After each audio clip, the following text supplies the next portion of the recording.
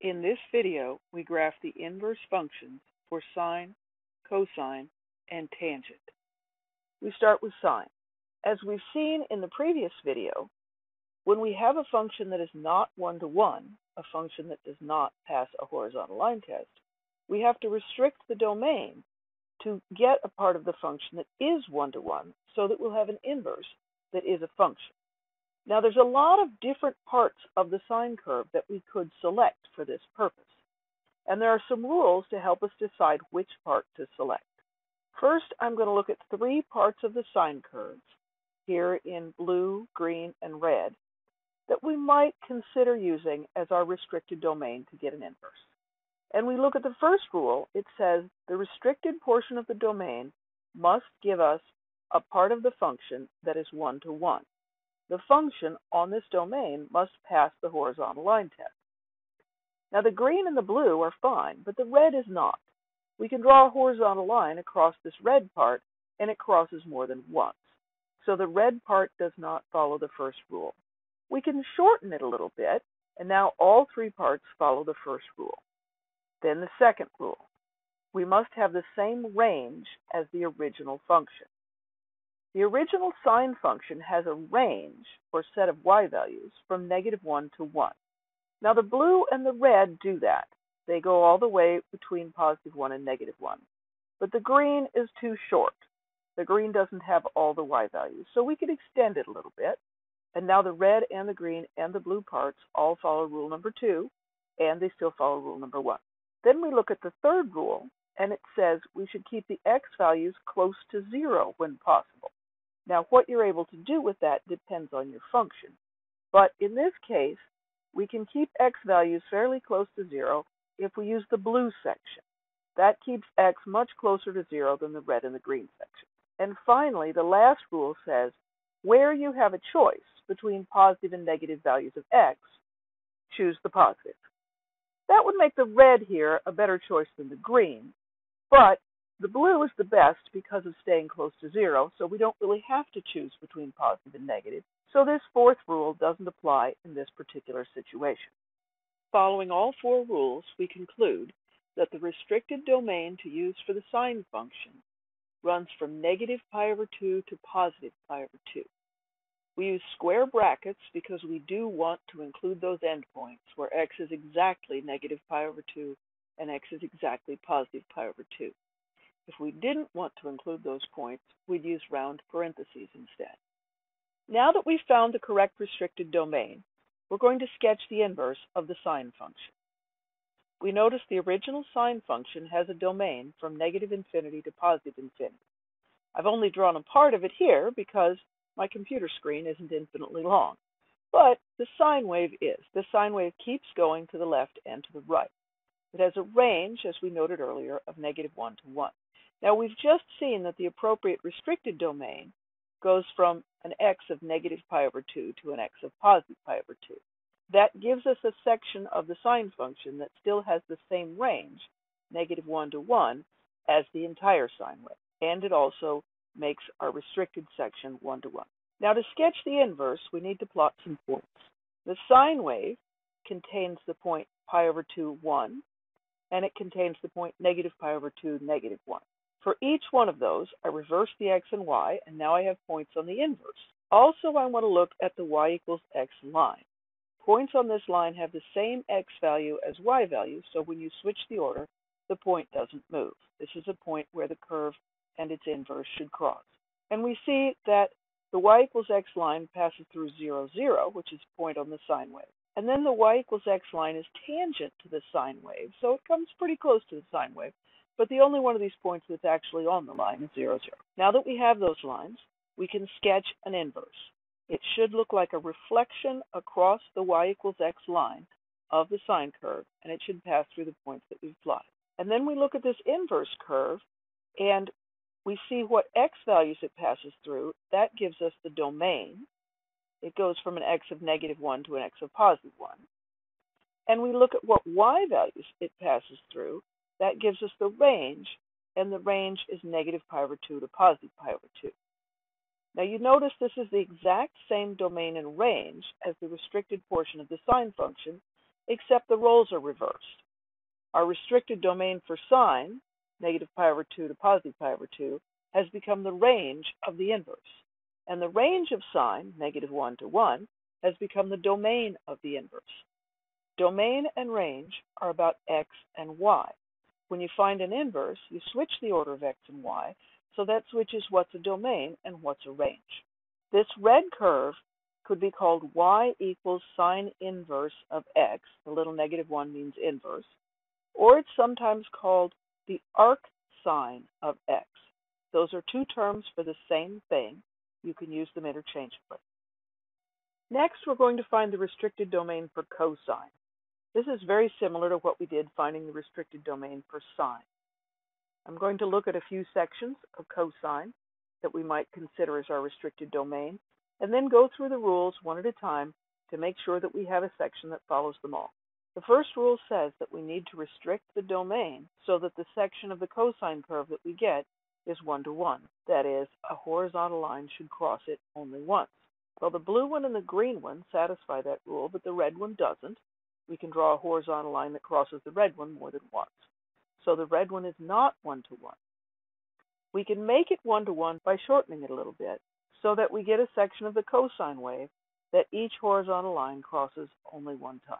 Then we look at the second rule, that we have to have the same range that the original cosine curve has. The range is the y values.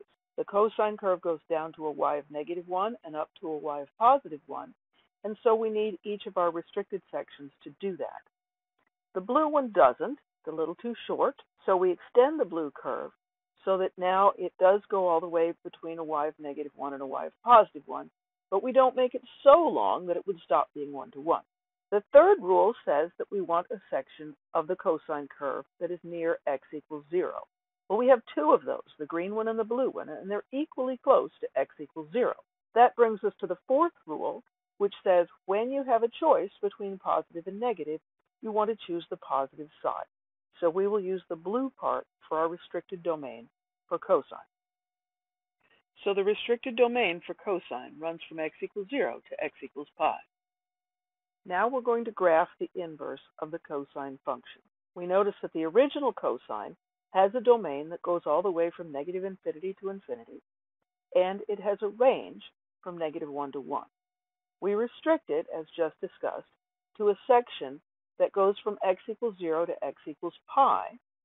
That section is 1 to 1, and it has a range from negative 1 to 1, the same range as the original cosine. Now we plot some points on the cosine function. Reversing the order of x and y will give us points on the inverse function. The cosine contains the point pi, negative 1, so the inverse must contain the point negative 1 pi. The cosine passes through pi over 2, 0, so the inverse passes through 0, pi over 2. And finally, the cosine contains the point 0, 1, so the inverse must contain the point 1, 0. We also look for the line, y equals x, that goes through all the points where the x and y coordinates are the same. Any point where the cosine curve crosses that line is a point where the inverse and the cosine share a point. We find one point where that's true. Using those points, we can sketch in the inverse cosine function. Now we look at the inverse cosine function, and we can see its domain, the set of all x values that correspond to points on the function. That's from negative 1 to 1. And we can see the range, the set of all y values that correspond to points on the function, and that's from 0 to pi. And again, we see that the range and the domain for the inverse are the same as the domain and the range for the restricted portion of the original function. It's the exact same intervals, but they play opposite roles. What's the domain in one is the range in the other, because domain and range go with x and y, and we switch the order of x and y. So this red curve now is the inverse cosine curve.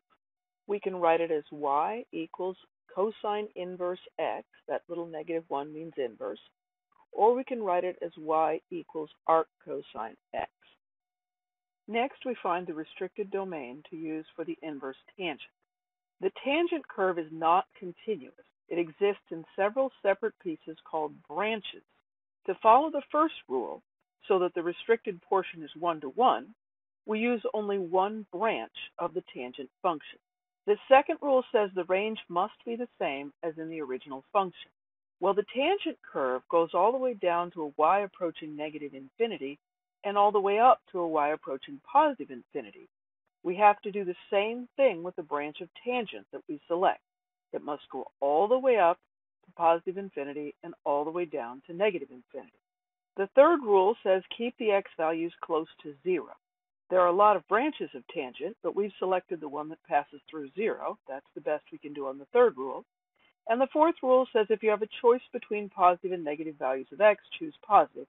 We don't really have a choice. If we're going to preserve the range, going all the way up and all the way down, we need both the positive side and the negative side.